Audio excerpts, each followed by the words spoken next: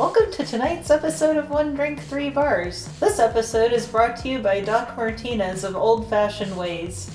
I just entered a giveaway on his channel and won. The prize was this really awesome glass with a bullet in it. It's called a Ben shot glass, and he is really awesome. Not only did he send me the glass, but he sent me a sample of Bulleit barrel strength bitters, and even the bag of Demerara sugar to make this simple syrup. Look how cute that little container of bitters is. I'm assuming this is a blend of Angostura bitters and Fee Brothers barrel-aged bitters, just like he used in his video, which I'll link below. So let's get to it. I'm going to go ahead and get started with a bar spoon of the Demerara simple syrup. Then I'm going to dump the bitter blend in. And last but not least, the Bulleit barrel proof bourbon. I'll stir this in my mixing glass, and then I'll be serving it over an ice sphere in the awesome Ben shot glass.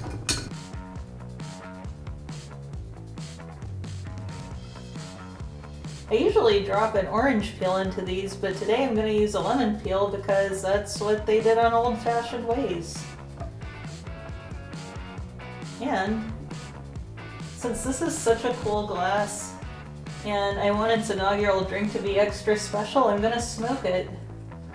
Some of you may have seen me use this gun to create cocktail bubbles. I usually put this attachment on it, and I have like a bubble mixture that I use. But you could take this off, and it also came with this little disc that you can just put on a glass and then attach the end of it to. So I will load this up with some cherry wood chips.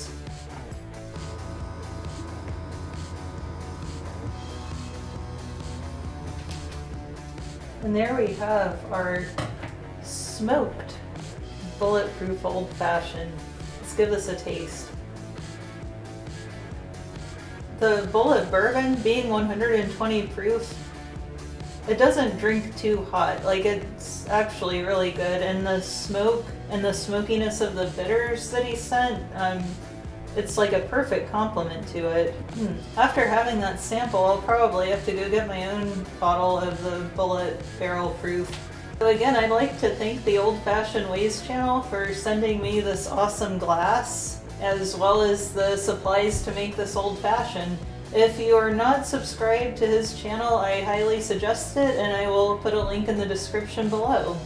As always, thanks for watching, and cheers!